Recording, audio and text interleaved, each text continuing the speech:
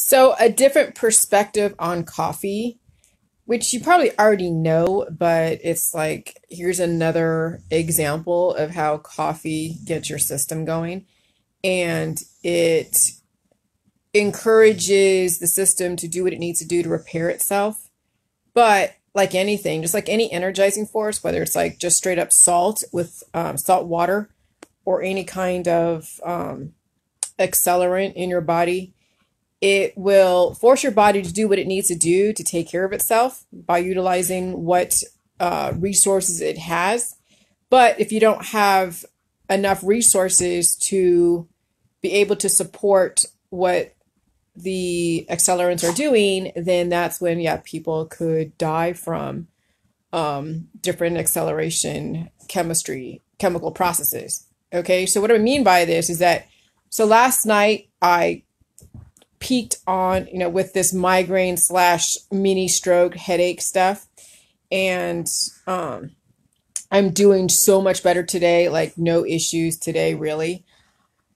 When I drank my cup of coffee, I felt the prostaglandin hormone release the hormone, and I felt like a wave, like a little, like a stabbing wave in my head. But it wasn't bad. And then when I scratched the back of my head, it was like I was releasing the prostaglandin hormone, because then I felt the wave of hormones, the wave of the prostaglandin hormone, which is the opposite of oxytocin. So oxytocin is the pleasure hormone, right? Prostaglandin hormone is the pain hormone, but it aids in the healing process. And then the pleasure hormone helps be like a painkiller, but you don't want to be turning on that hormone on a continuous basis, because then that's when you tax the body, when you're always like in a constant state of ecstasy. Okay. So that's why, you have to measure out and balance out the pleasure and the pain, and pain really should only be because your body is healing. Okay. And that's it. So what coffee does, it accelerates the body's processes. Like, when a coffee makes you poop, right? It triggers the digestive system to do what it needs to do. It wakes people up. That's why people like coffee. So coffee isn't bad. Anyone that demonizes coffee doesn't understand that there's a place for coffee. When you have hormonal imbalances and you have a very, I guess, what is it? A broken on-off button on your hormonal valves, then yeah, when someone drinks coffee like in the middle of the day and they're up all night long, it's because their body is so sensitive that that whenever you turn the valve on, you don't really have a good shut-off valve. Okay? So that's why some people cannot drink coffee in the middle of the day, because their shut-off valve has been basically broken, or it has a very slow shut-off capacity. Okay? But so I can drink coffee in the middle of the day. I can drink coffee in the morning. I can drink coffee at night, even espresso. Though I don't really use this. I don't have like any kind of desire to drink, espresso in the middle of the day, unless I plan to be up for a while. But we're not partying right now. This is not like, we're not in the old world where everything is like whatever. Now, there really isn't anything to do except, just do what you got to do, pay your bills and watch some TV or watch some Netflix and understand how the world works. Okay. So, yeah. So anyways, I just wanted to give you that perspective, but I'll tell you what, I feel 1,000 times better than I did the last couple of days. So I got over the worst side of that neurological upgrade that was triggered by the COVID. Okay. And I know it's the COVID because I'm pretty much immune to the flu. Well, there's a million different strains of the flu. Well, yeah, there was a million different strains of the flu between March of 2018 and January 2020, but I never was afflicted with the flu since then. And then this COVID comes around, and I think this COVID was around early fall, or maybe even sometime last year, like early last year. Though they weren't, doing tests for it, so there's no way to determine, what triggered someone's heart attack or stroke. But now, since we know that COVID exists, you do a titer test on anyone that has been, triggered by a heart attack and stroke, where they died or they suffered a paralysis. You do a titer test, you can see how many antibodies were present at the time of their attack. And then you'll know what caused someone's paralysis, what caused someone's deficiencies, what caused someone's diagnosis. Just think of all the cancer diagnoses right now. Just think of all the autoimmune diagnoses. Think of all the stroke and heart attack diagnoses. Go do a titer test and you'll see what the driving force was. It was the antibodies that broke the camel's back. Okay? So that's why they have categorized every death as a COVID death, because every death that happens now is because of COVID. People don't die in a vacuum. They die because they have so many deficiencies because of weaknesses, and then the amount of antibodies that get created from the antigen because of the fact that they have shortcomings. They have weaknesses, and then the body can't handle as much of their environment. So it creates antibodies to try to keep the balance, and then those antibodies eventually overtake the body and then cause then people's death, whether it's in hospice or whether someone just basically collapsing in the street. They get exposed to an antigen they can't see because it's in the air. And that's why you see those people's videos in China, people just collapsing in the middle of the street. They had a stroke, had a heart attack, and they couldn't survive it. So it's really interesting information. It's really interesting stuff. Very interesting stuff. I say I'm very fascinated by all of it. And I'm worried for my friends and family that hasn't got hit this way, because this was pretty intense. Okay, I mean, they say there's a difference between migraines and strokes and heart attacks, but they're all the same thing. It's all the same stuff. Okay, when you get stabbing pains, those are precursors. Those are indicators. When you get stabbing pains in your head, those are indicators of at some point you're going to short circuit, you're going to have a stroke, and you're not going to survive it. I mean, the fact that your body is forcing blood and it has to release certain hormones, and as well as steal minerals and steal resources from different parts of your body to make sure that blood makes it to your brain and to your heart, and you feel an event, or you feel a continuous event when you have a lot of release of the prostaglandin hormone, which is the pain sensation that aids in the healing process. When you have a major release of that, that means the body is trying to heal from something, or the body is trying to repair some damage that you have sustained and you have not taken care of and dealt with at the root level. So, I welcome all pain. I know my body's working for me when I'm in pain, and I'm supporting it with the J juice.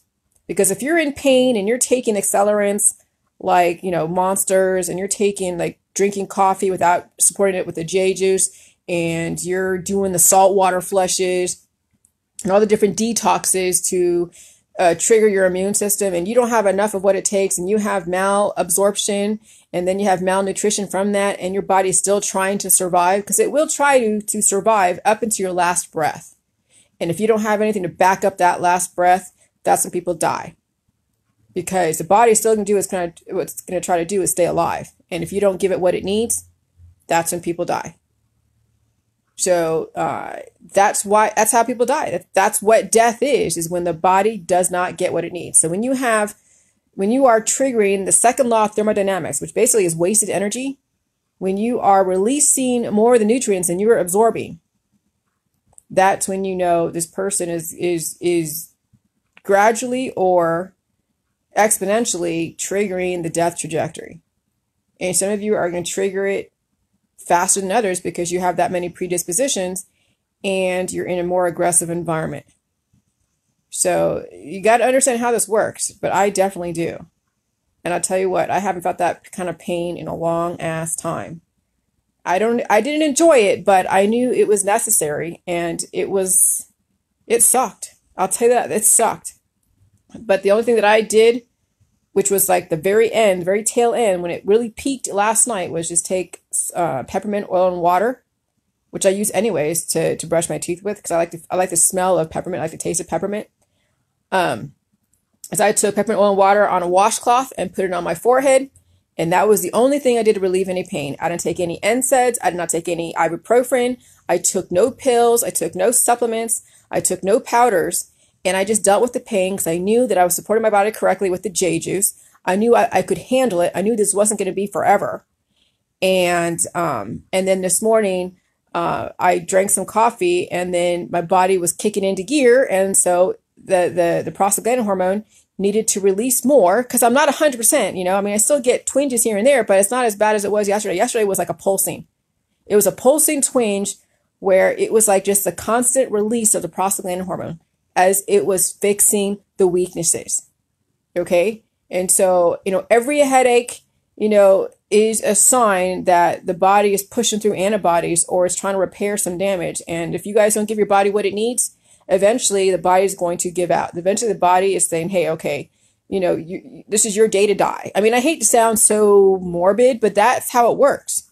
Because the body is going to continuously try to do what it needs to do to keep you alive. And if you don't give your body what it needs and you don't repair the damage at the root level, then you'll have more energy, good energy going out than you're absorbing. So you could be eating all the foods, whatever foods it is, because remember, food, you need food. But people are starving themselves by going on diets. People are attacking their body by working out. People are playing the discrimination game where they're basically causing malnutrition to their body, mind, and spirit, thinking that that's going to help them survive longer. Yeah, it may sort of give you a state of execution because maybe, if you have acid imbalances and you're avoiding acidy foods, okay, yeah, so you're not going to get a symptom of having too much acid. But now you're depriving your body of the necessary nutrients. So when you actually do have an event, such as a heart attack or stroke, and the body's trying to now steal resources, there's nothing in your body enough to back up that event. And that's why people die from heart attacks and strokes and aneurysms, because their body is still going to have that event because you still have a weakness, a pre-existing condition, and you can laugh all you want, and you won't have what it needs. And that's why people die, because you don't have enough of what your body needs to keep you alive through those events, because the body is still going to want to live. And the more that you take your pills, powder supplements, and work out and do all your detoxes and play the discrimination game to where you're causing malnutrition to your body, you're going on that fast death trajectory. And that's why people like to believe that you don't have to live forever, because they want to live that lifestyle where they want to mitigate pain through the, anesthetization, through the drugs and the alcohol and the sex and the rock and roll. I sound like a freaking purist. But no, but that is what it is when you're utilizing your hormones to use it as a painkiller. Okay? I mean, yesterday when I was getting mad at somebody on Facebook, I was still dealing with my headache, right? And I got mad at somebody because they were like, indirectly mischaracterizing what was going on. And that adrenaline rush was like a painkiller. Okay? It gave me a little bit of relief, and I felt like a bit more energy. Now, do I want to get mad all the time whenever I am in pain? No, because that is taxing your body too much. Sometimes you have to let the prostaglandin hormone release the hormone to heal the body. And you got to sit with the pain, because you keep trying to, to suppress your immune system because you don't want to feel pain. That's when the acceleration of the death process is exponential, especially in this environment. And just wait, May 1st or May 15th, when everybody starts congregating together. And then you have the mutations of this virus. It's going to be, people say, oh, it might mutate weaker. You don't know that. The reason why things mutate weaker is because you don't get as much of the viral upload, because people are pretty much well. Okay, so they get a touch of it, but they don't get a major exponential, like, holy crap. But when you have a bunch of really sick people, and some are not as symptomatic, but they're still communicable and they still have predispositions. You get a bunch of those together and they're all mixed in, and you can't tell if someone's sick or not. And you get exposed to that viral load, and then it goes through incubation and it really taxes your body. That's when people experience some pretty crazy events. Okay? I mean, I haven't been out at all except to go to Walmart. And then my husband, he's a truck driver, so he goes out every so often. He brings home all the germs and everything that he's been exposed to. So what had me get exposed to this is the fact that, I'd still go to Walmart and still go shopping, though I spent like $300 the other day. So I don't have to go out again for the next, month. So I spent more on my groceries this last couple weeks ago. So that way I don't have to keep going out back and forth. Because if I were to see someone this last week and even prior to that, they would have caught whatever I had. But I caught whatever somebody else had, somewhere else. There's no way to 100%, get away from it. But you better build your body correctly. You better, support your body correctly. And if you don't, the symptoms are going to really do a number on some people. Some people will sustain predispositions from their exposure to coronavirus. I mean, they already have predispositions, but it's going to now be at the surface. It's not going to be somewhere in the background. You got to support your body correctly, you guys. You cannot play footsie with the J-juice. But I understand some of you don't take this seriously. I get it. But I would not I would not bestow what I went through the last couple of days on anybody, not even my worst enemy, because it was pure torture. Could I have taken an NSAID? I could have, but I would have stopped the upgrade process. I knew exactly what was going on. I was upgrading. And I'm not going to get in the way of what Mother Nature's intended. And I've supported my body correctly with the J juice. And so there was nothing necessary for me to take any kind of drugs to stop it. Maybe I gave myself a little bit of a distraction with the peppermint oil and water on a washcloth, but that's it. But yes, whenever you take an accelerant like coffee or anything else and the body still has to do what it needs to do, it's going to accelerate your body to do what it needs to do. You better have what it takes to back it up. All right, have a good day. Bye.